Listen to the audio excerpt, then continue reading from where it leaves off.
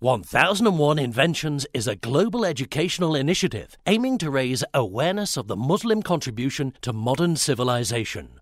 The 1001 Inventions touring exhibition, together with a fascinating book and school activity packs, form a set of unique educational products that have received an overwhelming positive response from around the world.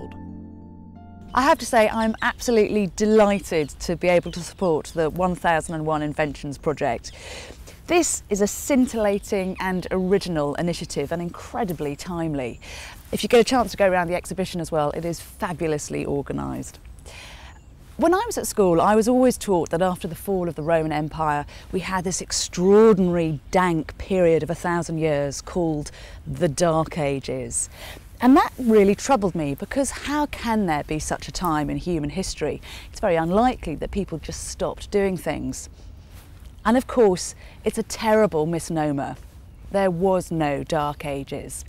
For the 1,000 years after 500 AD, there was an extraordinary amount of activity that radiated out from Baghdad and along a glittering crescent through North Africa and into Islamic Spain. And the result of some of that activity is what you'll be seeing in the exhibition.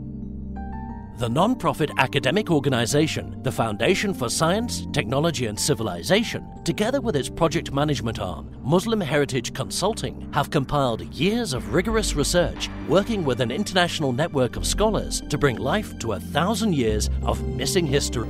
Well, I think what makes it unique so far is that it is attempting to present in a very visual and hands-on way a large range of achievements, and contributions and developments, but present them so that they can be understood very easily by the youth of today. And it is indeed the youth we must educate. I'm Adam Hart-Davis, and I'm just sad that I can't be at this wonderful exhibition. It is a super celebration of Islamic brilliance in the Middle Ages. The Arabs were the people who shone with their extraordinary mathematical ability and their extraordinary ability to observe the natural world and make sense of it. And that is what this exhibition and this book are all about. The exhibition includes over 40 interactive exhibits. From the first flying machine of Abbas ibn Firnas in the 9th century, to the introduction of ingenious automated water clocks by Al-Jazari in the 13th century. Some of the most dazzling Muslim inventions have been brought to life with cutting-edge technology to visualize the creativity of this golden era.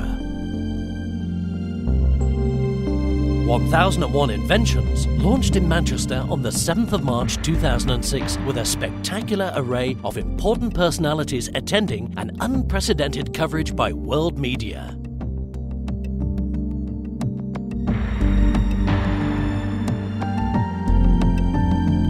The heritage which has been given to us by the Muslim community is immense. It is totally unrecognised. We do want to bring it to the attention of the national curriculum so that in time everybody will understand that the carpet, algebra, the stars and everything around you that has been brought to us scientifically and technologically originated in the Muslim community. Today we all know that Islam and the West are not only compatible, but can prosper together. That's what this exhibition demonstrates. The exhibition is important because it reminds us of the interdependent world in which we live and the need for us to recognise the contribution which can be made by all generations and all cultures.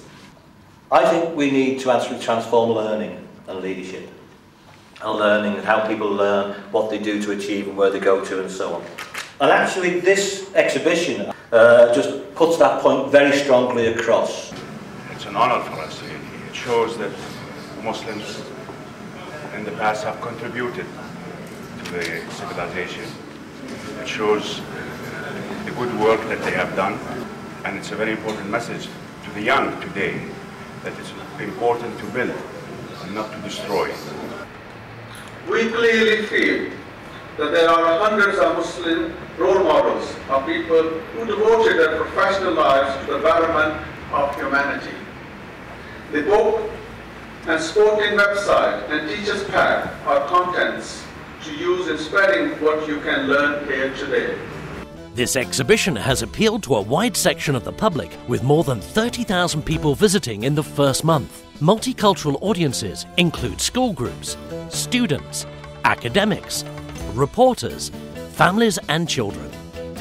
I think it's really good because it looks exciting.